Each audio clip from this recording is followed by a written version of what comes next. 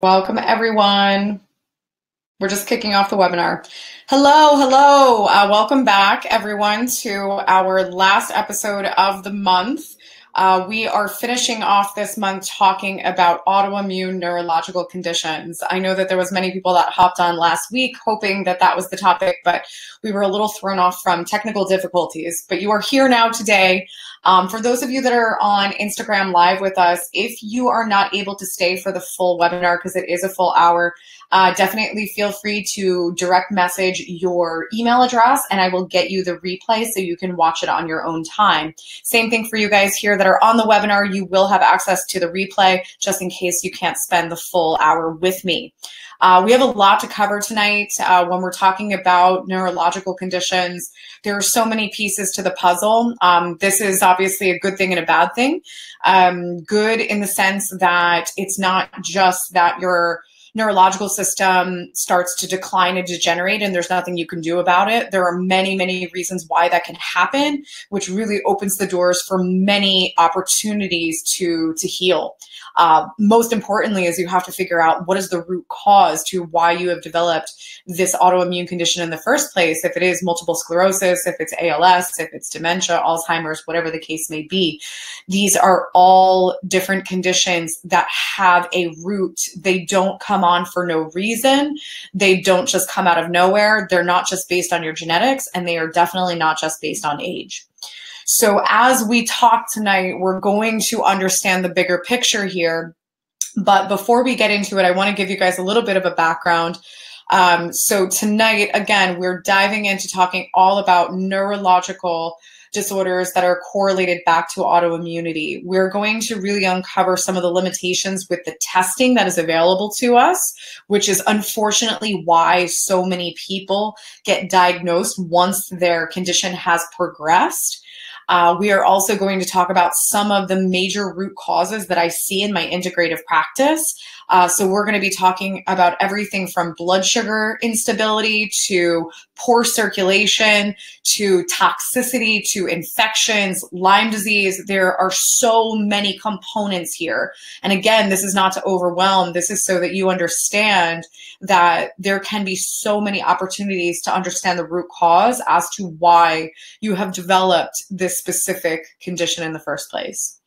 So I'm going to use my PowerPoint so I don't go off on my tangents. But again, we're going to talk about these conditions, but I'm going to give you guys a lot of insight to understand the bigger picture. And then, of course, most of you are here because you're looking for an alternative. You're looking for a solution. You're looking for answers, and you're most definitely going to get that from today. As we go as well, if you are on either Instagram or if you're on the webinar, definitely pop questions into the chat box. I'm going to be answering questions either as we go, or I'm going to be answering them closer to the end of the webinar. So definitely make sure that if you have a specific question that you want to be addressed, just pop it in the chat box and I will make sure to cover it for you guys. So just kind of a little bit of background on this concept of integrative medicine and who I am in general is I'm Dr. Nicole. I run a practice called Integrative Wellness Group. I run it with a couple of other practitioners, my husband included. And unfortunately, he's working, so he couldn't be here today, but his biggest passion is the neurological system, as is it mine. But for him, he's really focused on working with a lot of patients that have dealt with brain injuries because he unfortunately has had over 13 concussions in his life. Yes, he is functional, I swear. For myself, I dealt with a lot more neurological issues, nothing necessarily super severe, but everything from brain fog to, not necessarily having clarity, having headaches. And these all ended up stemming back to infections and toxicity for me. So we have two very different stories when it comes to our experience with our own neurological decline, and then obviously being able to get ourselves back to health. Both of our routes or paths looked very different. So for us, how we even got into doing this is primarily because we always kind of challenged what we were taught. We always felt that there was a lot of things that didn't always connect. There was a lot of things that didn't always make sense. And we found that it was very frustrating how there were so there was many limitations when it came to the healing process. You know, our background was in a lot of physical medicine. So we're both trained as chiropractors and physical therapists. So we were taught all about physical body, physical body, physical body. And then, you know, medical doctors, it's all about pharmacology, drugs, pharmacology, medicine. And, you know, no matter what route you go in, you're going to hone in on one modality. And we just kept challenging that and evolving our way that we work with patients, which brought us to more of this integrative mindset and integrative approach. And that's one of the reasons why, you know, our practice works with so many different people. It's because it's not about the diagnosis. It's not about the pathology. Sometimes it's not even necessarily about your symptoms. It's more so about what is causing it. Because most of the people that we work with, they come to us with a myriad of different things. They have brain fog, they're tired, they're achy, they can't lose weight, you know, they're inflamed, their joints hurt. There's so many layers, and they think like, oh my gosh, like, how did I get here? What is causing all of this? And a lot of their symptoms end up having anywhere between 1 to 2 root causes. So it's not that all of your symptoms make you overly complex. It's just about connecting the dots better and leveraging the different testing that's available, and also asking better questions. That is one thing that I have really mastered over time. Is I will ask you the most questions, and I will ask you questions in a variety of different ways, because most of the things that you are dealing with have become your normal. And we have just accepted to be tired. We've accepted to sleep like crap. We've accepted that we get bloated after most meals. We accept all of those things, and we don't realize none of those things are actually normal. And this is very relevant when it comes to, you know, neurological issues. So for me, I know that my personal story, well, I guess for a while I didn't have a story. I remember feeling kind of guilty when I was amongst my colleagues. Most of my colleagues had this story about how, you know, they were really sick and they got better by seeking out integrative or functional medicine because nobody was able to figure out what was going on with them. And then they finally ended up at a functional doctor's door and they figured it out and they were able to get better. So for me, I found that when I realized what my story was more relatable probably than, or more relatable to most people. And that was primarily that a lot of the things that I was dealing with became my normal. Being tired all the time was my normal. Not being able to concentrate was my normal. Having to read a page 3 different times to grasp it was my normal. Sitting there talking down to myself saying, you're not cut out for this profession, you're not smart enough, was my normal. You know, all of these things were my normal. Occasional stomach aches was my normal. Oh, I can't eat too much cheese, it hurts my stomach. That was my normal. And there were even more significant things that I adapted to. I started having heart palpitations to the point that I lost my vision. I started having fainting spells, but I said, oh, it's close to my period, it must be hormonal. So it was very eye-opening when I did my testing and I realized that I wasn't that healthy. I thought that I was. I thought I was doing the best that I knew how to. I thought I was eating well, I was exercising. And when I sat there and I kind of sat with my results and I realized I had mercury toxicity and I had Lyme disease in my body, I had tons of parasites in my gut because I was eating tons of fish and sushi. We'll get there. We'll talk more about that. Don't worry. I realized that all of these things that I was dealing with that were my normal, they had a reason. There was a root cause to it. And to be really honest with you, I didn't even know how they were affecting me until I started my own healing process. And I started to peel back those layers. And I was like, wow, I really did feel like crap. I just didn't know any different.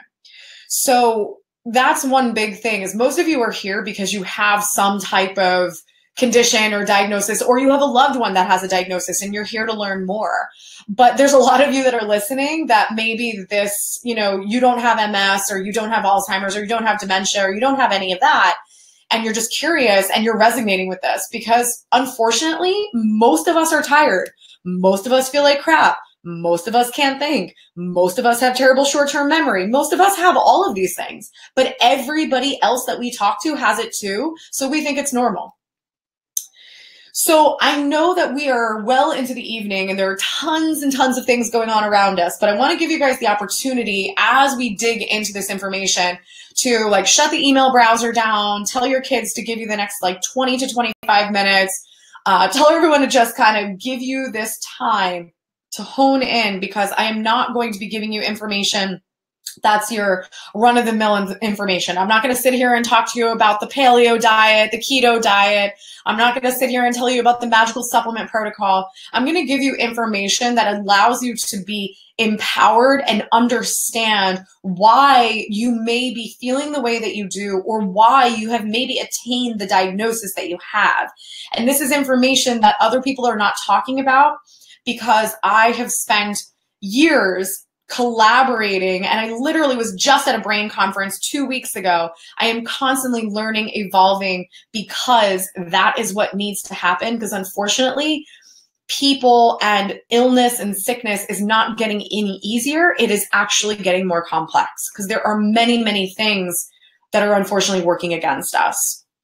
So first and foremost, for those of you that are here and it's either you that have been diagnosed with some type of autoimmune neurological issue, or it's a loved one, I want you to know that it is not your fault that you got to where you are. It is not your fault that you weren't able to, prevent your mom or dad from developing this autoimmune condition. It is not anyone's fault.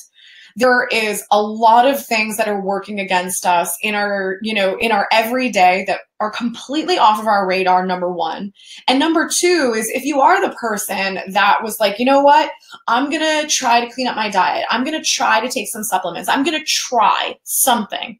And you went on the internet, you went on Google University and WebMD, and you got paralyzed because you're like, I have no idea. I don't know. Should I be paleo? Should I be keto? Should I be a vegan? Should I take this supplement? Should I take that supplement? There is a lot of information. There is a lot of mixed information. There is a lot of bad information. So it is not your fault that you have not been able to get yourself on track. It is not your fault that you don't know which doctor to go to. That is really why I'm here, is to be able to give you information that allows you to feel empowered and knowledgeable enough to take that first step on your health journey.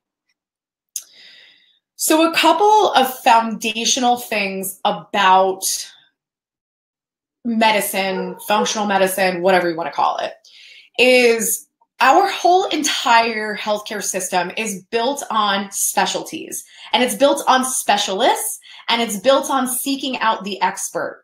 This is obviously going to provide benefit in some capacity, but in my opinion, I feel like the fact that we have segregated out all of the systems of the body, and there are specialists for each system, is what has gotten us, unfortunately, into trouble.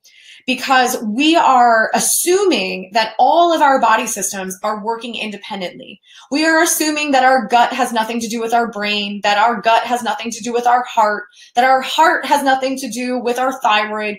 We are assuming that these systems completely work independently of each other. And this brings me to my second point, which is basic physiology. So 90 to 95% of your serotonin, not yours, everyone's serotonin, that is, which is your primary feel-good hormone, 90 to 95% of that is made in your gut. So if you are dealing with irritable bowel syndrome, but you also are struggling with depression, then you potentially could be treated for your depression, but nobody's necessarily addressing your irritable bowel. And then you're constantly running into roadblocks because your medication has to be changed. It has to be higher, then it's lower, and then you add a medication, then you switch medications. Because the root cause is not your depression. The root cause is the fact that you have a dysfunctioning gut that is causing you to not produce serotonin, which is then affecting your mood. So I'm not going to sit here and tell you that every case of depression is because of a gut issue. But the point is that you have to look at the bigger picture, and we need to know how to connect the dots. So we're not treating the effect, and we're actually treating the cause. Because that is so much of what we do in healthcare now, is we're constantly treating the effect which are the symptoms. And this is why we run into roadblocks, or we get recommended medications that are forever medications. They are now lifestyle medications. And unfortunately, we're on these medications and we might feel better for a short amount of time, but then we hit a plateau and we get frustrated. Why am I not better? Why is this not resolved? So a lot of people always ask, why doesn't every doctor look at the body integratively? Why doesn't every doctor use the different tests that you use at Integrative Wellness Group? And really, at the end of the day, my training, as well as most physicians' training, unless you were trained in Europe, everything is on the foundation or the premise of using chemistry. So the most typical test that you get on a yearly basis is going to be blood work. And your blood work is a chemistry-based test. So if you have changes or alterations in your chemistry, we are going to manipulate that pathway by using chemistry, aka drugs, medicine, pharmacology, whatever you want to call it. So the point is that most of our testing is going to be using or looking at the body strictly from a biochemical standpoint. And we're not looking beyond that. We're not looking at energy. We're not looking at emotions. We're not looking at meridians. We're not looking at any of those things. And we assume that everything is a chemistry-based problem. But for those of you that are listening and you've been down the road of maybe a functional medicine approach and you hit a plateau, it's because you haven't necessarily been looked at from an integrative standpoint, because there are many other pieces to the puzzle other than what your blood work tells you. Okay, so story number one is patient comes to me, diagnosis of vestibular migraines. She was managing these migraines by the use of 6 different prescriptions. And I asked her, I was like, are you taking 6 different prescriptions on a daily basis? And she's like, well, kind of. And I was like, okay, tell me more. And primarily, she had these migraines for so long that she was becoming her own pharmacist, essentially. She knew like how to combine her medications for what type of migraine it felt like that day. Some of her migraines induced vertigo. Some of her migraines induced neuropathy, numbness and tingling. Some of her migraines like made her have to crawl up in a ball and be in the dark. Like her migraines actually changed on a day-to-day basis. Some of her migraines gave her facial paralysis and made her slur. So she learned how to mix these medications up so that she could function and go to work and live her life. So this is a pretty risky thing for someone who is not necessarily a physician or a pharmacist, but she just kind of knew her body at this point. So I was very, interested to see what her testing was going to reveal because of how severe these migraines were and how long they were going on. So this is the interesting thing. This is how and why we blow minds on a day-to-day basis, because as soon as this patient gave me a very brief description of what she was dealing with from a migraine standpoint, I started to think about all the possibilities. Okay, does she have lymphatic, and I'm going to talk about these more in depth, but does she have lymphatic congestion? Does she have a circulatory issue? Is she not getting proper blood flow to her brain? Does she have toxicity? Maybe that toxicity is from a bunch of dental work. Does she have infections that are affecting her brain? Does she have issues with her sinuses? That's also affecting the brain. Does she have problems with drainage from her ears? Does she have abnormally shaped or angled eustachian tubes, which is the drainage of the ear? Does she have tonsils? Does she not have tonsils? Does she have imbalanced blood sugar? Does she have type 1 diabetes? Does she have gut issues? So the point of me telling you guys this is that those are all things that need to be evaluated in a person that has migraines. It's not just, oh, you have migraines, so okay, well, what medication can we give you, or what supplements can we give you, or what anti-inflammatory diet can I put you on? There are so many factors to be considered, everything from blood flow to infections to dental to how is her palate shaped. So your doctor, if your doctor is not looking at every single one of these things with a neurological issue like MS, Alzheimer's, dementia, Parkinson's, ALS, like your doctor is not going to necessarily be able to ever find the root cause. So these are all things that need to be considered. So this patient was really interesting because we were able to leverage one of our technologies called the bioresonance scan. And the bioresonance revealed this photo. So sorry to those of you that are on the Instagram live, so you can't see this photo. But what it is a picture of the brain and the vascular supply to the brain. And it is the under portion of the brain, which is where some of the areas of your brain, one of them is called the hippocampus. The hippocampus has a lot to do with your memory, and it also has a lot to do with the potential onset of Parkinson's, because the hippocampus is what starts to become compromised and degenerated, which causes, your dopamine to drop, which is then what causes the onset of Parkinson's. So this patient, I did a neurological exam on her, and it was very fascinating because she definitely had a lack of facial expression. And I asked her if she had Botox, because that's always a possibility when you're dealing with lack of facial expression. She said she actually did not have Botox. But the other thing that I noticed is when I had her just simply walking, she had a loss of arm movement. Her arms didn't move when she was walking, which is a very common manifestation when you're starting to have issues with your hippocampus. The other thing that I noticed is she walked with her legs very spread apart. It's called having a wide gait. So pretty much what was revealed is that a big part of the puzzle for this woman, for her migraines, was circulatory.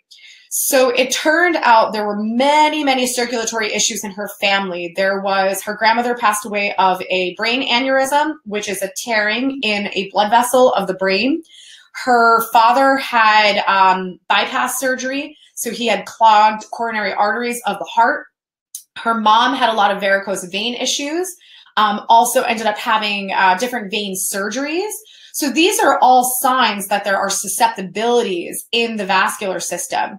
But unfortunately, for a very, very long time, nobody was necessarily correlating the cardiovascular system to neurological conditions. And now they actually are finally acknowledging that something called vascular dementia does exist. So the thing is that you don't have to have full-blown dementia to have vascular issues to the brain. It starts with headaches, then can become migraines, then can become dizziness, vertigo, what they call vestibular migraines, and then it also can become something like a Parkinson's or an Alzheimer's, dementia, etc. So this is a very good visual to see that the areas where you see those diamonds with the teal and the dark burgundy color in between, that is where she was having the most compromised circulation in the brain. This is also another reason why people get headaches and they drink caffeine and it makes them feel better, because the caffeine is a vasodilator. So it dilates those blood vessels and it brings more blood flow to the brain. So it makes people feel better. Unfortunately, it's just a temporary fix. It's not ever going to fix the problem or fix the root cause. It's just going to palliate the symptoms, essentially. So the interesting thing about this is that when it comes to brain degeneration, especially in the event of multiple sclerosis, you have to have more than a 70% loss of the myelin sheath before you will see anything on an MRI. So when you're having all of these really odd neurological symptoms and you go get an MRI done and they say, no, we ruled out MS, there's no possibility because, you don't have any lesions on your brain. That is not always necessarily the best information, because it takes more than a 70% reduction or loss of myelin sheath before you will see anything that comes up on an MRI. So the point of me telling you this is, don't sit around and think that your loss of memory is normal, or your massive brain fog is normal, or your inability to concentrate is normal. Those are all warning signs that you're having brain degeneration, which again, we're going to talk more about why that happens in the first place. So foundationally, there are three major things that your brain needs. And of those three things, one of them is stable blood sugar. I'm not talking about high blood sugar. I'm not talking about low blood sugar. I am talking about stable blood sugar. So if you are getting your blood work done and they're saying, oh, your blood sugar, your A1C and your glucose, they're so low. That's really good. Keep it up. That's not good either. That means you're hypoglycemic. So that means your brain is potentially not getting glucose, and glucose is the primary fuel for your brain. That doesn't mean go eat a bunch of candy bars, because that's not how the body works. That's not how the brain metabolizes glucose or sugar. But it is very, very important for you to eat properly through the day so that your blood sugar stays stable, which we will talk more about. The other thing is that we've established this through the case study that I just showed you, is oxygen is necessary for your brain to function, and the way that your brain is going to get proper oxygenation is through proper blood flow. So circulation is extremely, extremely important for you to have your brain get the nutrients that it needs. Another thing is stimulation. So many of us get into a routine of just going to work, doing the same tasks every day. We don't necessarily, drive a new route. We don't do anything new. We don't read a new book. We don't have time. And then we just kind of use the same pathways over and over again in the brain.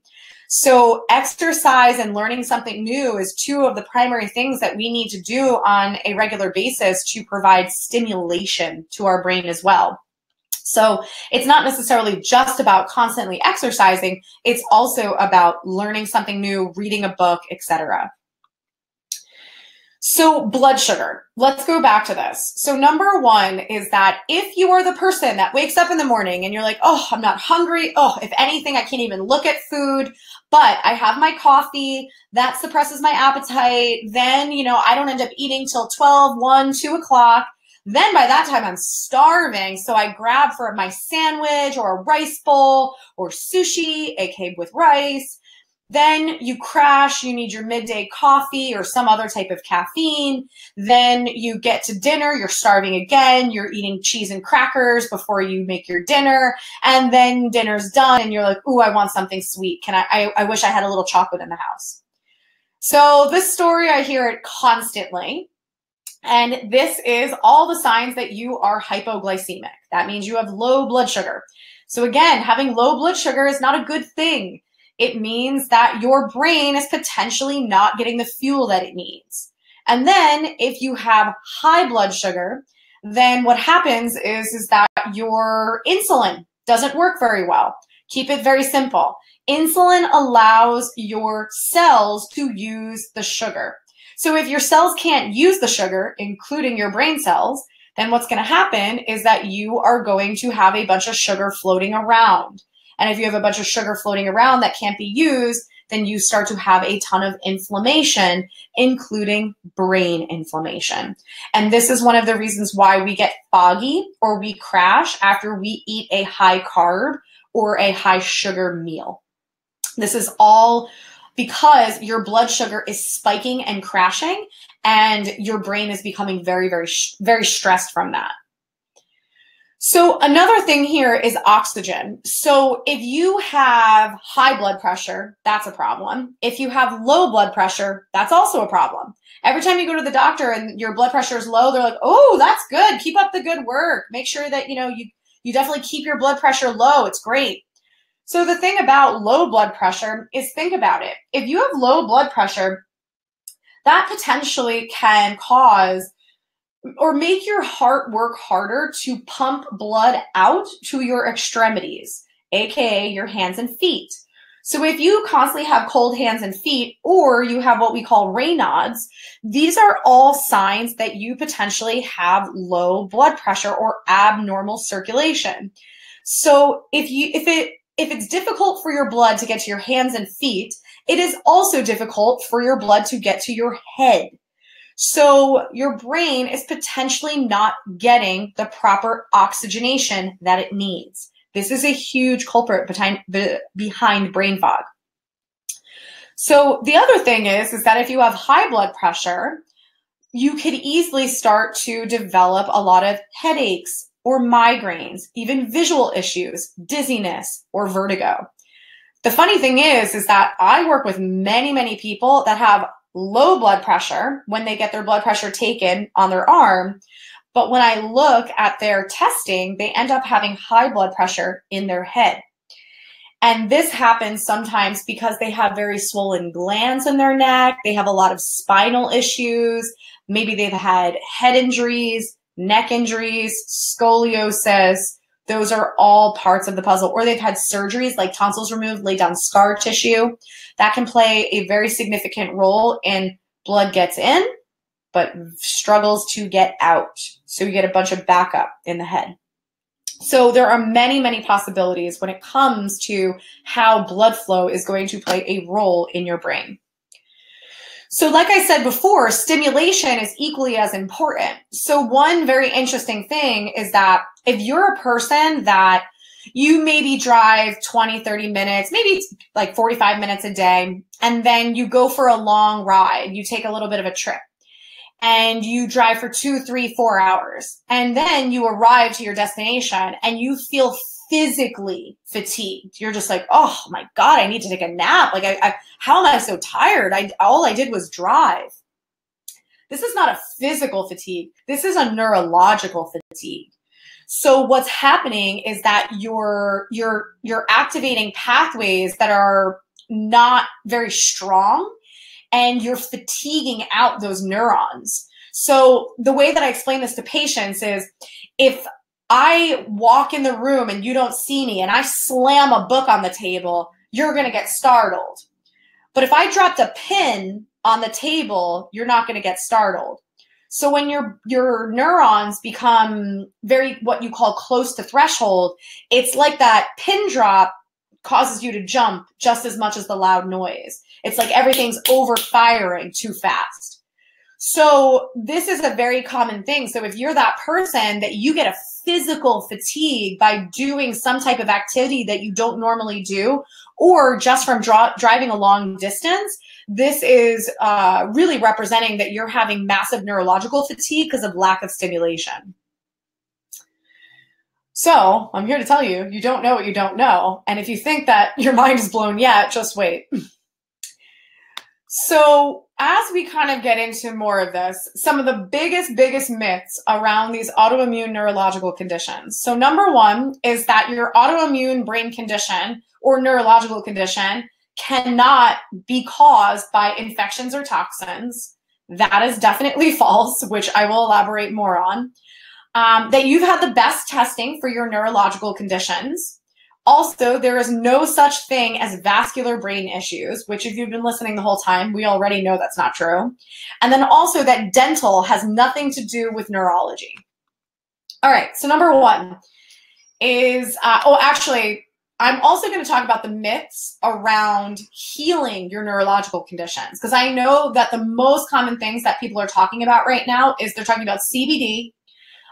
Everybody's talking about the MTHFR gene. If you guys don't know what that is, that's fine. I'll still elaborate on it.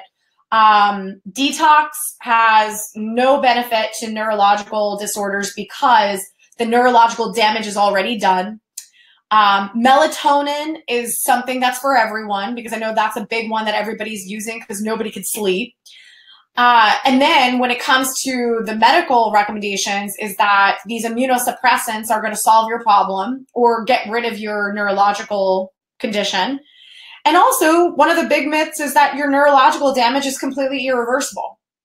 So I'm going to talk about kind of some of the causes and the myths around the causes. And then I'm going to talk about the myths around healing and improving your neurological conditions.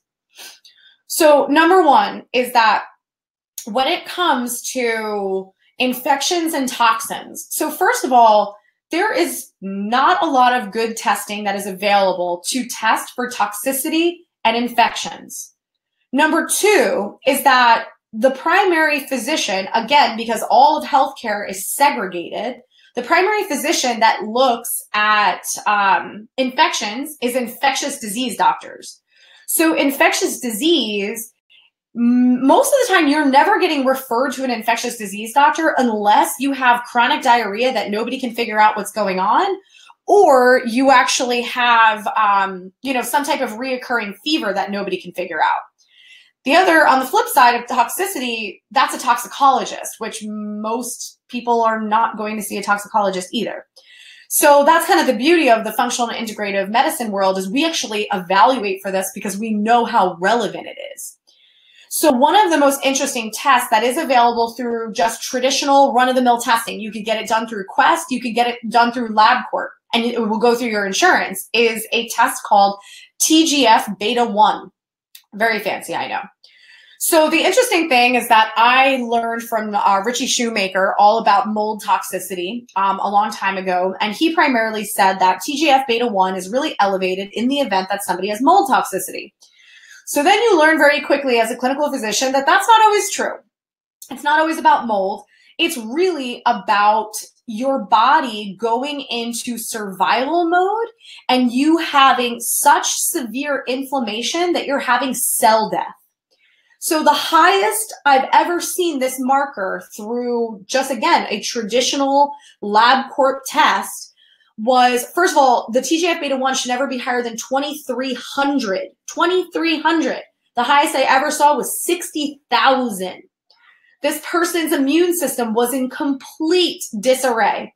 And this was because of the combination of different viruses and another specific type of virus called retrovirus.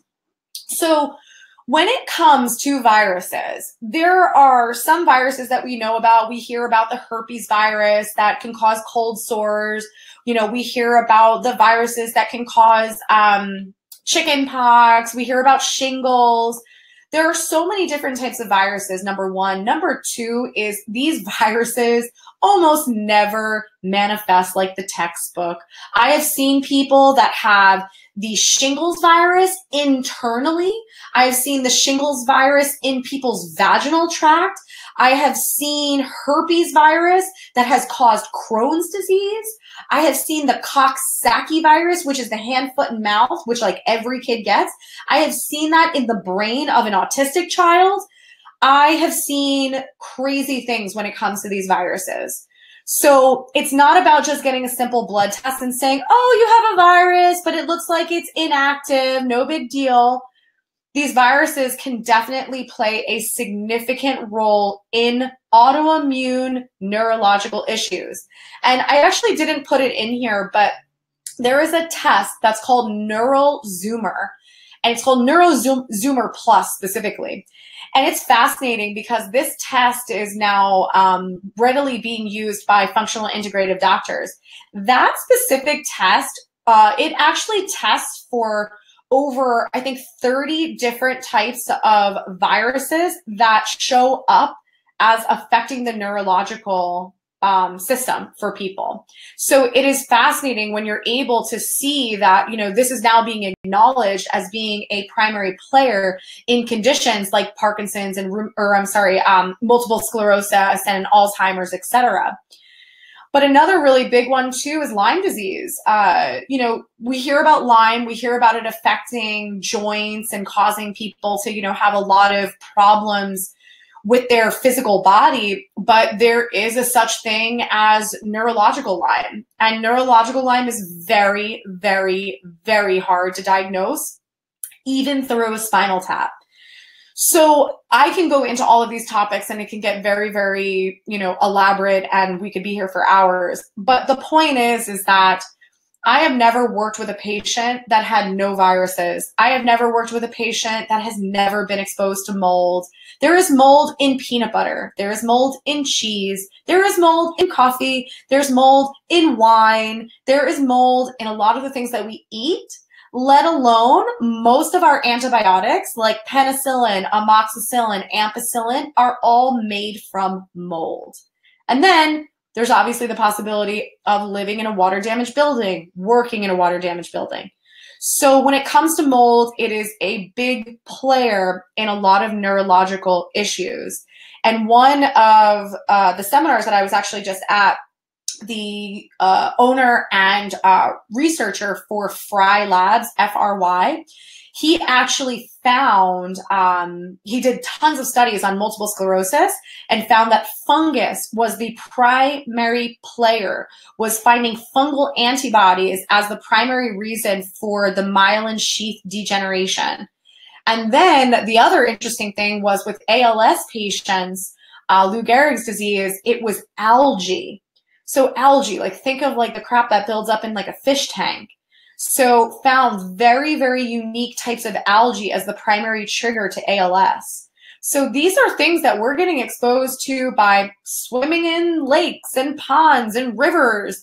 And it's not that we need to live in a bubble. It's more so understanding that if your immune system is compromised, maybe because of toxicity, maybe it's because you're exposed to a boatload of pesticides and herbicides because you don't know anything about eating organic. Like maybe you work as a mechanic, maybe you work in a hair salon, constantly breathing in hairsprays and dyes and formaldehyde.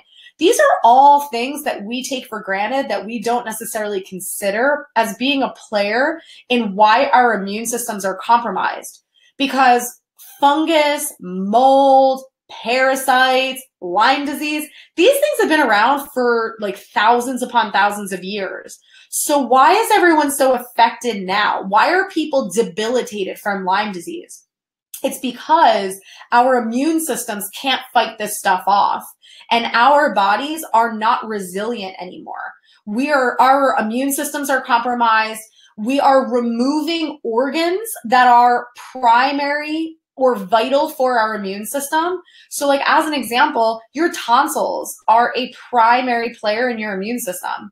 So how many people get their tonsils removed? It's happening left and right. How many people get their appendix removed? Your appendix is part of your immune system. So how many people have their spleens rupture because of different viruses? That's another immune system organ. So when it comes to our immune systems, we need to start asking why are our bodies less resilient and why are our immune systems so compromised? And one of those reasons is toxicity. And another part of this is just toxicity that we get from food. I'm sure a lot of you guys have heard all about this like GMO conversation. Not a lot of us always understand like what the heck does it all mean, but the primary chemical that's being used in most of our industrial farming is the same chemical that we use to kill our weeds. It's the same chemical that we use called Roundup. The technical term is glyphosate. But glyphosate, I have never worked with one person that didn't come up toxic with glyphosate. It's horrible, but it's almost impossible to not have glyphosate in your system. And this is a huge player in why our immune systems are so compromised. So being able to do some type of supportive detox for your body is so, so important. If that means like just doing some type of cardio to break a sweat, we need to really help our bodies to get rid of some of this stuff. So another big thing too, and you've probably realized this at this point, is testing. There's so many limitations with testing. Nobody's necessarily testing. Do you have different types of antibodies against viruses? Are they testing you for Lyme disease? Are they testing you for gluten sensitivities? Are they testing you for parasites? You know, one of the most common things that women hear is, if you have a cat, don't change the litter when you're pregnant. So the primary reason why they say that is because there is a very, very specific parasite that comes from cats that's called toxoplasmosis. Toxoplasmosis has been studied many, many times, and it has been found to get into the neurological system, and it can actually cause your capillaries, which are little blood vessels in the brain, to rupture and explode. Yes, I know that's terrifying, but this is like, the point of me saying this is that parasites are not like this weird, like hippy dippy thing that like, you know, weird doctors are telling people about. Like, this is a legitimate thing. Like, if you actually go on YouTube and you type in UPenn, University of Pennsylvania, and you type in toxoplasmosis, there is a video of the researchers at that school showing you imaging of that specific parasite exploding capillaries in a brain. Like, it's wild. So again, I'm not trying to freak everybody out, but the point is that these things are real. They're not just speculation. They're not somebody's opinion. Like, these are real things that need to be considered. And on top of it too is when you have these severe brain disorders and maybe there's seizures in the mix, we're using, such primitive testing. We're looking at MRIs and we're looking at EEGs, but nowadays there are things called QEEGs, quantitative EEGs. These literally map out the hemispheres of the brain. It maps out the lobes. It tells you what's overactive, underactive. It tells you about your brain waves. It tells you everything. And these are technologies that people are completely unaware of. So for those of you that have been with me the whole time, we've talked a lot about how this vascular piece of the puzzle is so significant. So one of the most fascinating, easy things that you can do to improve the vascular drainage of your brain is change how you sleep. And what I mean by that is if you have a traditional, bed frame headboard, you can actually prop up the head of your bed. Literally, you could stack a few books underneath the top of your headboard or underneath the posts of your headboard. If you raise your bed up 3 to 4 inches, and yes, you're going to be on a little bit of an incline, that will actually help your brain drain tremendously while you sleep. Because technically your brain shrinks by 40% when you sleep. And it shrinks so that it can improve the drainage to get anything bad out of the brain. And you have an entire immune system in your brain. It's called your glymphatic system. So that's the picture that I have here on the webinar. So the glymphatic system is literally designed to drain all bad stuff away from the brain. And that could be toxins, it could be infections, it could be viruses, it could be all of those things. So what's interesting is that if infections can't get in the brain, if viruses can't cross the blood-brain barrier, if toxins can't affect the brain, then why do we have such an intricate drainage system and immune system of the brain? But the funny thing is Dr. Klinghardt, for those of you that know him, he's one of my mentors and he is legitimately hilarious. And pretty much what he said is when we sleep, our brain takes a poop. And he pretty much continued on to say that our brains are not pooping. And I found it rather comical. But as soon as I got home from the conference, this was literally a couple of weeks ago, and he was talking all about just simply raising the bed. I can't even tell you how much of a game changer this has been for myself and my husband, from waking up refreshed to getting a better night's sleep, to feeling more clear. It is literally a game changer. If that's the one thing you take away from this webinar, is do that. But obviously some people have more intricate issues. They have a lot of spinal issues. They've had neck fusions. They've had neck surgeries. They have scoliosis. Like, those are things that need to be considered for how well your brain is draining. And also, when your brain is draining, guess where all that goes? It goes into your tonsils and these lymph nodes. So if you don't have tonsils, then that's all going into lymph nodes. And chances are you're getting a bunch of gunk in this area that is causing these lymph channels to get all clogged up. Guess what is like one of the biggest risk factors for developing breast cancer or even lymphoma? Is having massive congestion in the lymphatic system, because these lymph chains in your neck are connected to your breast and armpits. So this is so significant, not just for, neurological issues. This is so significant for decreasing the risk for different types of lymphomas and cancers.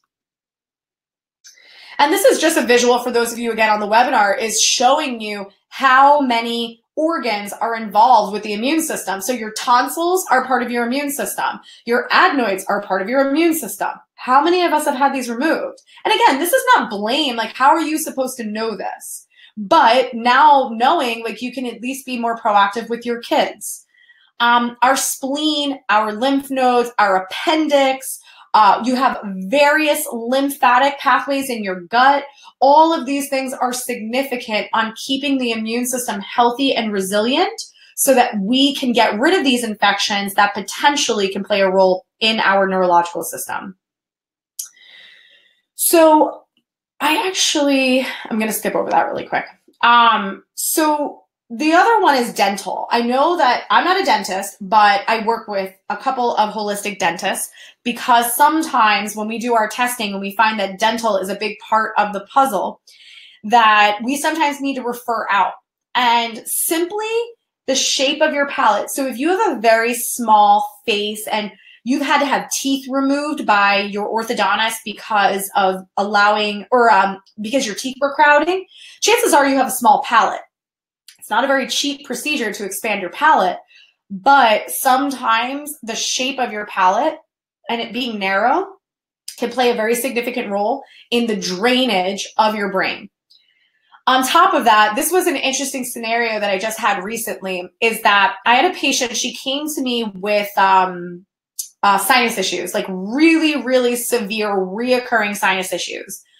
Antibiotics, nasal sprays, nothing has been able to help her. So when we did her analysis, we actually realized, or I realized, that there was really nothing wrong with her sinuses, but she had something called a dental cavitation on her upper right wisdom tooth area. So let me just keep this simple. So when you get a tooth removed, they have to remove something called your periodontal ligament. If they don't remove that ligament, your brain does not know that the tooth is gone. So it does not lay down the proper scar tissue and healing modalities. So this becomes a gaping hole that bacteria can get into and pool.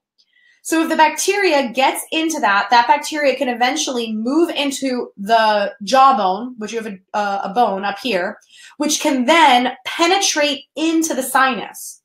So this specific woman had ended up having Lyme come up in her blood work. And when I looked at the tooth through one of our technologies, it turned out she had something called periostitis. Periostitis is spirochetes, which are Lyme-based organisms, not always, but hers specifically. So she had Lyme spirochetes in the jaw, penetrating up into the sinus. And she also said, oh, I get occasional headaches, pain behind the eye, my eyes blurry, etc. So this is really, really significant, because if you've had a boatload of dental issues, there is a high probability that this could play a very, very significant role in your brain. And I've even had people that have gone and gotten their silver fillings removed. And I've had one patient, he came to me because he developed Parkinson's. And then when we put the pieces of the puzzle together, it turned out the onset of his Parkinson's was 2 months after he had 12 silver fillings removed out of his teeth, but they were not removed safely. They were literally, a dentist went in, cracked them, popped them out, which released all this mercury vapor that went in and it started to affect the brain. So you have to be really careful, and you have to know what you're doing when you're getting into this world of dental, but dental can play a huge role in neurological autoimmune conditions. Another thing too is oral galvanism. This is when you have, say, a crown, which is gold, next to a silver filling. So you have metal next to metal. This can actually create electrical current, which can compromise the electrical signaling to the brain. So again, biological dentists are the ones that deal with this kind of stuff. So it's not that we necessarily are dealing with it, but we are testing for it and then sending you out to a dentist that can help you. The other thing too is fluoride. I know that fluoride is, had such mixed reviews in the research, but overuse of fluoride, if you're getting it through water plus cleanings, plus fluoride treatments, plus you're taking it maybe as a dropper through your vitamins, fluoride can play a very significant role on the pineal gland, which will compromise your melatonin, which will then compromise your sleep, and will then also cause brain degeneration. So getting into this whole concept of healing the brain is that everybody's all about the CBD kick. So the thing about CBD is it's good, but the CBD has to be in the form of oil, not vapor. If you are getting it in the form of oil, that actually can activate something called your cannabinoid 2 receptors, which can actually play a very big role in modulating your immune system. It is way more complicated than that, but I am trying to keep this as simple as possible. But again, if you are a CBD user and you do feel that it is benefiting you, if you do it in an oil form, you will get better benefit. Another really interesting thing is that I have the MTHFR conversation on a day-to-day basis nowadays, because a lot of people are doing genetic testing through these ancestry companies. One of them is called 23andMe. So this has happened not only to me, but also to some of my colleagues. And what they have found is that a child has this MTHFR mutation, which has a lot to do with like how well they detox, and it has a lot to do with development of the neurological system.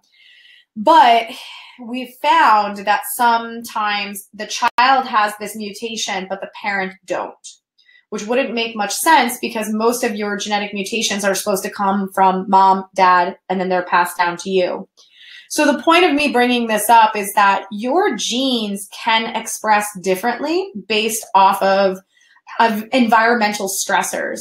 So if a child has been overly vaccinated in a short amount of time, or maybe the child has had a lot of antibiotics early on in life, or maybe the child was exposed to different infections going through the birth canal, or because they were a hospital birth, these are all factors that can compromise genes and can cause genetic mutations, which then can compromise the immune system of a child.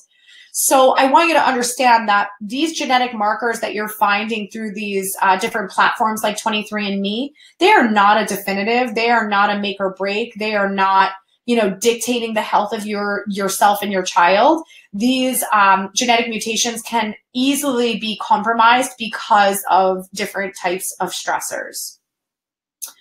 So I forgot to change the numbers on this, but whatever. So another thing too is that when it comes to detox, if you have MS, if you have ALS, if you have PANDAS, if you have any type of autoimmune neurological condition, you need to detox. I don't care what they're sitting here telling you the origin of this condition is, but your lymphatic system, again, the primary immune system of your brain, is majorly compromised in any person that has these autoimmune neurological conditions. So you need to get that system working. And you can get that system working by lifting up your headboard and sleeping on an incline. You can get the system working by using something called craniosacral therapy. It can improve by using infrared sauna, sweating, cardiovascular activity, getting your sinuses to improve. There are so many factors that will improve your neurological health. So my Instagram people, this is going to cut me off in a minute and a half.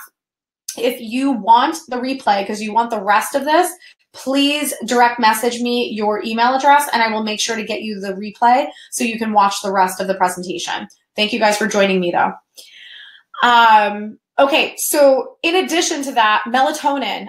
For those of you that have taken melatonin and it gave you a really bad reaction, what that means is your brain is toxic. The melatonin can actually start to detox your pineal gland. So if your pineal gland is compromised because of toxicity from heavy metals, pesticides, fluoride, you can easily start to have really wacky dreams or actually start to develop migraines by taking melatonin. Not saying that melatonin is bad for you, but you need to actually support the whole system and you need to piece the puzzle together, because it's not just about taking the melatonin and having those bad reactions and powering through. It's about how can you make sure that you're detoxing the brain properly. And that kind of comes back to the previous thing about making sure that you're sweating, improving your sinuses, using things like craniosacral therapy, using things to improve the lymph of the body and the brain. So the other thing too is I know that we have high hopes when we get recommended these medications that are called biologics. Biologics are these immunosuppressants, Tysabri, metformin, Remicade, there's honestly so many nowadays. I can barely even keep up. But the thing you have to understand is that if the root cause of your neurological issue has always been correlated back to an infection or a toxicity, then you might find that you're having some improvement with taking this immunosuppressant, but you'll find that you'll hit a plateau and you might even go backwards, and then you'll be recommended a different biologic or an additional biologic. It's a very slippery slope, and most people end up on a merry-go-round. And unfortunately, they feel like crap the whole time too. It's not that they're like feeling amazing and then they just sometimes have to switch their medication. It's most of the time they continue to feel pretty poorly, even despite being on these medications. So one of the other ones is that neurological damage is irreversible. That has honestly been embedded in my brain going through school, is that, once the neurons are dead or damaged, that there's no turning back. And they've actually proven something as simple as infrared sauna has now been connected to regenerating the brain. And the other thing too is that they have seen massive changes on QEEGs, again, quantitative EEGs and MRIs, by improving people's circulatory system, by improving blood sugar stability, on giving the brain proper nourishment, by making sure that neurotransmitters are balanced, that there is proper mineral sufficiency, etc. So depending on what is your root cause and what your brain needs, they have seen over and over again that the brain has had massive improvement by helping to either reverse or eliminate the root cause, if that is toxicity or infections, but also to then help the brain rebuild. So I had a patient about 53 years old by the time she came to Integrative Wellness Group. She was diagnosed with multiple sclerosis. She was diagnosed in her early 40s. She was diagnosed after she had an onset of chronic pain. I think they ended up telling her she had fibromyalgia. She started to have a lot of neuropathy, a lot of numbness and tingling in different parts of her body. The neuropathy was not necessarily due to like diabetes or anything like that. They honestly didn't know why, because the neuropathy moved. Sometimes it would be her hands, sometimes it was her feet, sometimes it would be random on her forearm. She was having like all of these very, very odd pain patterns and numbness patterns. Then she started having falling spells. Like she was kind of losing control. She fell down the stairs a few times, which unfortunately, ended up in injury or causing injury. So it was all of these things that happened over the course of a few years that eventually gave her the diagnosis of multiple sclerosis. Fortunately, the multiple sclerosis was diagnosed based on her symptoms. It was not necessarily based on her MRI showing up with a lot of lesions, which is actually a good thing. So it's always questionable, is this really multiple sclerosis, or did she just kind of check off a lot of the boxes of the symptoms? So as we dug in and we started, getting into her history, it turned out that going back, as a kid, she had a ton of ear infection. She also had some throat issues. She ended up being on a lot of penicillin as a kid. For those of you that have been listening the whole time, penicillin is made from penicillium, which is mold. So just by being on tons of penicillin can easily cause the body to become toxic with mold and mycotoxins. The other thing too is she had a couple of concussions from skiing and sports. What's always so interesting is people only remember the concussions. They don't always remember all of the minor head injuries and, bumps, especially when you're doing something like skiing. As if you kind of like get up and keep powering through your day, you just assume that you're fine. So moral of the story is that she definitely had some good head injuries, which will compromise circulation to the brain. The other interesting thing is she had growing pains as a kid. I find this to be very significant because many of the people that I've worked with that have had growing pains, it is correlated back to stress on their joints and growth plates, which is caused by Lyme. And again, Lyme is not always severe. It is not necessarily always diagnosed. It could easily be something in the body that is causing stress, but at a low level. So other things that came up, she had something called Raynaud's phenomenon, which is when you have really, really poor circulation to the hands and feet. She also had heart palpitations and arrhythmia. So I started thinking, okay, is there a circulatory piece to the puzzle? Then she also talked about mild headaches. Again, mild headaches can also be correlated back to circulatory issues to the brain, which means the brain is not getting oxygen. She also said she got occasional cold sores. So herpes simplex is the primary cause of cold sores, but her cold sores were on her face, in her nose, and in her mouth. All of the sinuses and lymph nodes, they all connect into the brain. So if you have cold sores or herpes simplex in your sinuses as well as in your mouth, I always start to question, is this something that's affecting your neurological system? The growing pains, again, was undiagnosed Lyme that we ended up finding in her system. More interesting is that after her third child, she had preterm labor. She went into labor early, and she did not realize this, but as I dug and I asked more questions, she realized that her preterm labor was within 3 days of getting the pertussis vaccine while she was pregnant. So it really seemed that, because this was all within the time period that she started to have a lot of these symptoms. So it was really after that third child is when she started to have a lot of these pain patterns. So the point is that I want you to understand here is that this woman had a lot of different things going on, and that, you know, the pregnancy and the vaccine during the pregnancy was a huge catalyst that kind of pushed her immune system to its limits. And that was what caused a lot of this neurological stress to come to the surface. So another side note is that she had a lot of skin cancer in her family. So she used tons and tons of sunblock through her life.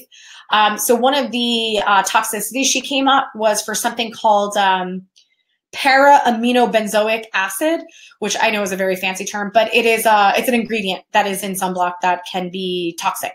So that was a toxicity piece that is usually not found. We just have some really, really unique technologies that allowed us to find this. And then she also was dealing with some blood sugar instability. She was not a breakfast eater. She kind of like went various hours without eating, and she usually suppressed her appetite with coffee. So this was just another added stressor. So the point is that this person had a lot of different things going on. This was not just, you have MS, end of story. This was a lot of moving pieces that all came to a head at a specific time period in her life, and it kind of hit her immune system like a ton of bricks. And that is really when, you know, she went down the road of having these pain patterns, which then eventually ended up with this diagnosis of MS. So the point of me telling you that is that very rarely do things look like the textbook, and very rarely should your treatment be the textbook, because this is a woman who would just be put on this immunosuppressant as the solution to MS, when she in fact is dealing with blood sugar issues. She was dealing with toxicity issues. She was dealing with mold toxicity issues. She's dealing with all of these pieces of the puzzle, which would keep her on a merry-go-round of feeling terrible and also potentially having her MS progress. So I'm going to take a peek just to see if there's any questions. No questions yet. Okay. So with all of this, I know this was like probably information overload for you guys, but overall, one of the biggest things that I want you to understand about this approach is that obviously everything we talked about tonight is pretty different and more expansive than just your conventional approach to healthcare, which is obviously looking at things like blood work, very, very basic panels, and then recommending medications based off of those abnormalities. So outside of that, when you get into this world of functional medicine and integrative medicine, most people think that those terms are synonymous. They mostly think that they're the same exact thing. But in reality, when we're talking about functional medicine is using more expansive testing in order to figure out what is the root cause. But the reason why I moved into this integrative medicine route is because I felt that the tools that I had when I did functional medicine were limited, because the tools were diet and supplements. And most of my patients, when they came to me, they were like, been there, done that. What else do you got for me? And I knew that I needed to bring more to the table. I needed to understand more about detox. I needed to understand more about the emotional pieces of the puzzle. I needed to understand more about neurology. I needed to understand more about the physical limitations with the body. And we kept kind of growing, evolving, using more advanced technologies, and also building the amount of therapies that we provide to patients, because every single person is so different. I could have two patients that technically have MS, but their protocols need to be completely different because the root cause is completely different. Their genetics are completely different. Their biochemistry is completely different. So I want you to understand that this is not about me giving you the cookie cutter protocol for these conditions or the cookie cutter diet. That's just unfortunately not how it works. I wish it kind of worked that way because it would be a lot easier for people, but there are so many layers. And one of the things that I feel is so important that is different is that we make sure that we ask, did this come on after the loss of a loved one? Did all of this start, after your husband cheated on you? Because we all have things brewing in the background, if those are toxins or viruses, but it takes a catalyst that brings these things to the surface. And sometimes that catalyst is emotional stress.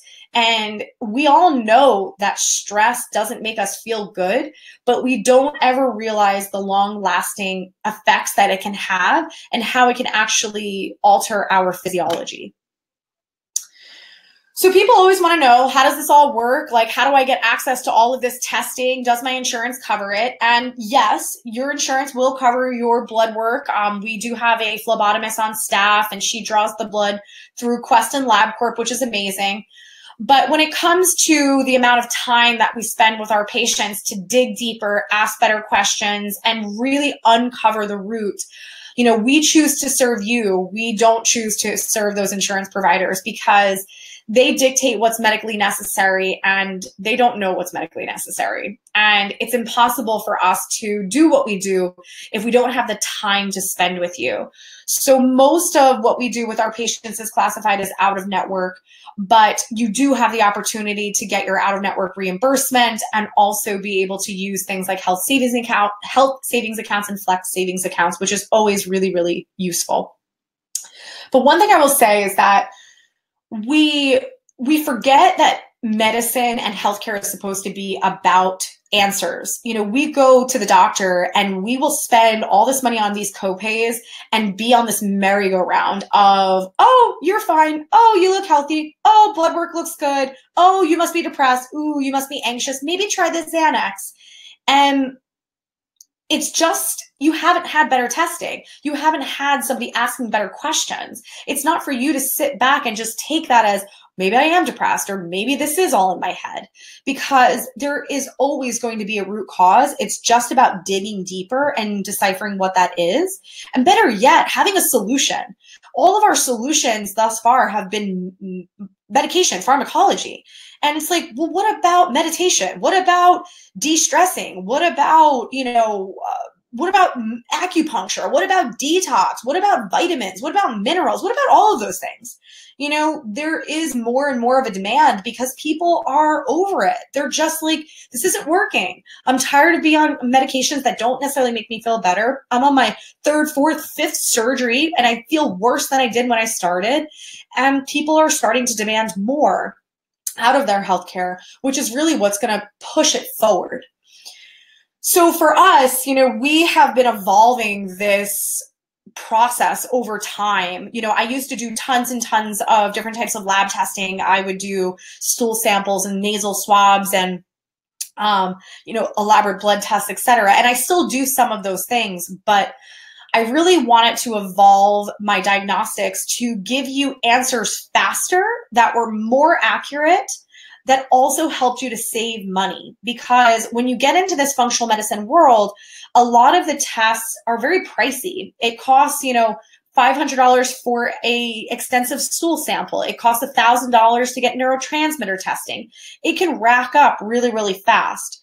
So we decided to collaborate a variety of different technologies as well as blood work that all goes through your in-network insurance so that we can look at everything from heavy metal toxicity to other types of toxicity to mineral deficiencies, food allergies, chemical allergies, DNA-based testing, and my personal favorite is autonomic response testing. So what's really, really fantastic about what we do is that when we do all of your testing, we do not guess on your protocols, we test. So when we tell you, hey, this is the diet that is good for you right now. Hey, these are the supplements that are good for you right now. Hey, these are the detox therapies that are good for you right now. Those are tested against your DNA. This is not my opinion. This is not a cookie cutter protocol. This is not based off of generic research. This is based on you. This is based on your body and what your body says is good. So that's why I said before that I can have two people that have technically the same diagnosis of MS, but they are going to be treated completely differently. And one thing I'll say too is I'm going to obviously give you the information about the onboarding, but my last seminar or my last speaking engagement that I did, I was in a group of women, and I know that with women, we always have to be the caretakers. We take care of everyone else. We put everyone in front of us, our kids, our family members, our husbands, our spouses, etc.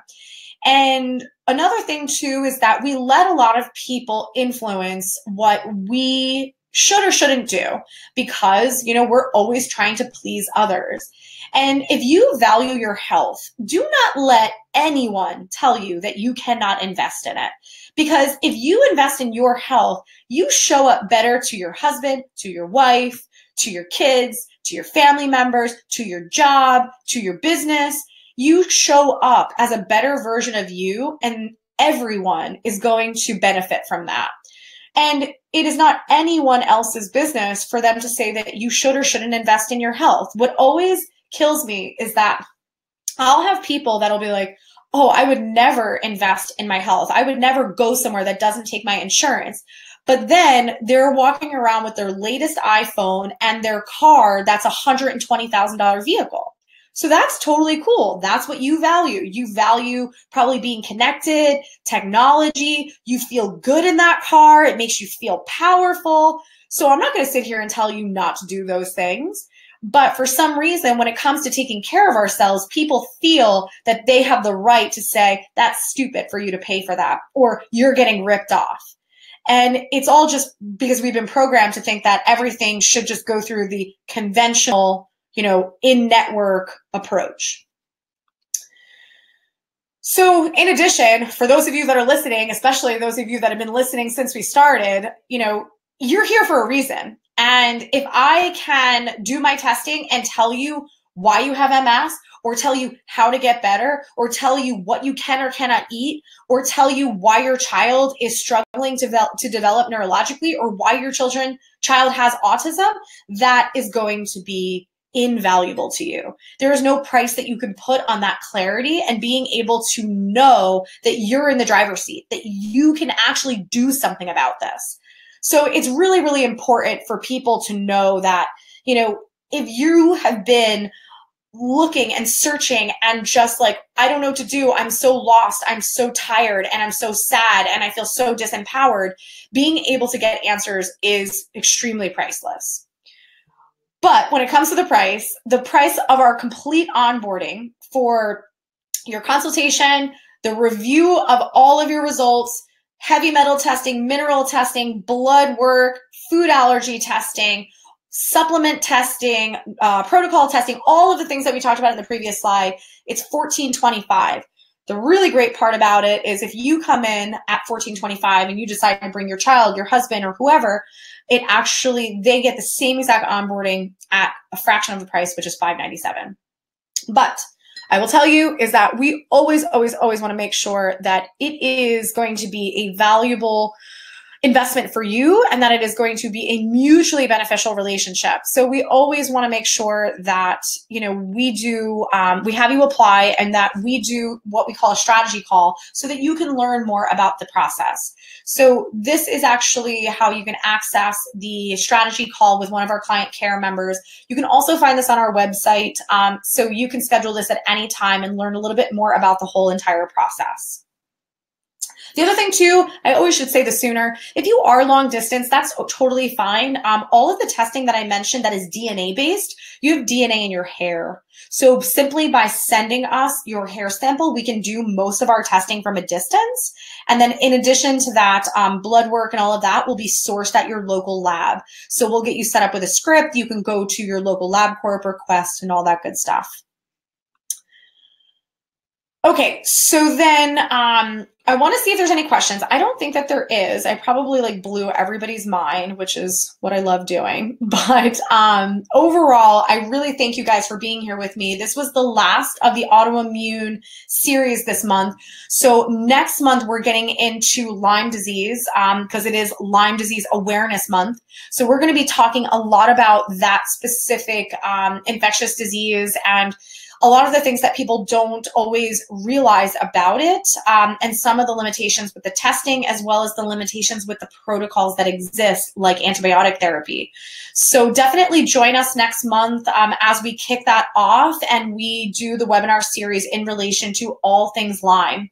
But for those of you that have been here tonight, I really appreciate you being with me, and I really love doing this because my biggest goal is to bring quality information to you so that you can understand the bigger picture and then hopefully take that first step in your healthcare journey. Because at the end of the day, it's really about getting answers and getting better. And that's when this becomes a breakthrough experience. So I see some people that are just hopping on now. I am finishing up, but you will get the link to the replay. So definitely just make sure to watch that. And then you can also share this with your friends and loved ones. I would really love to just spread the message and give people information that they've been looking for. But again, thank you guys for being here. I really appreciate it. I will see you next month as we kick off Lyme Disease Awareness Month. And definitely feel free to submit questions. They do go to our email and we can answer them at a later time. All right, guys, I hope you enjoyed this tonight and I will see you soon.